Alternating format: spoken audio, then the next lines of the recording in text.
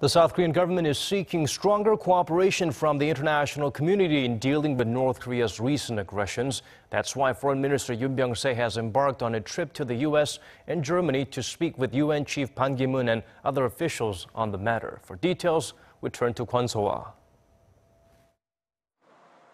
South Korea's Foreign Minister Yun Byung-se expressed his hope for stronger sanctions on North Korea than in the past before embarking on a trip to the United Nations headquarters in New York on Tuesday.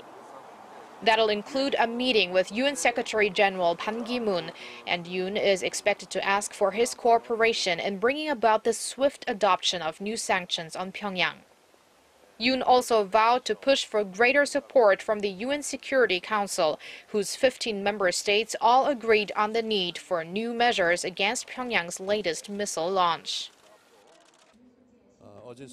The UN Security Council released a strong statement.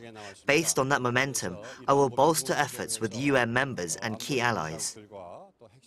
And those efforts will include pushing China, North Korea's closest ally, to change its lukewarm stance toward tougher sanctions. China and Russia were considerably cooperative in issuing Sunday's statement. Various separate discussions with China are also in progress in Seoul, Beijing, and at the UN. Minister Yun will continue his diplomatic efforts in Germany, where he will undertake a 3-day trip beginning Thursday to attend the annual Munich Security Conference. North Korea will be on the agenda there too, with Yun slated to give a speech on South Korea's approach to Pyongyang.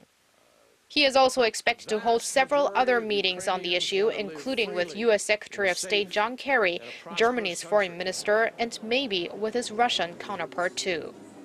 Kwon Soa, Arirang News.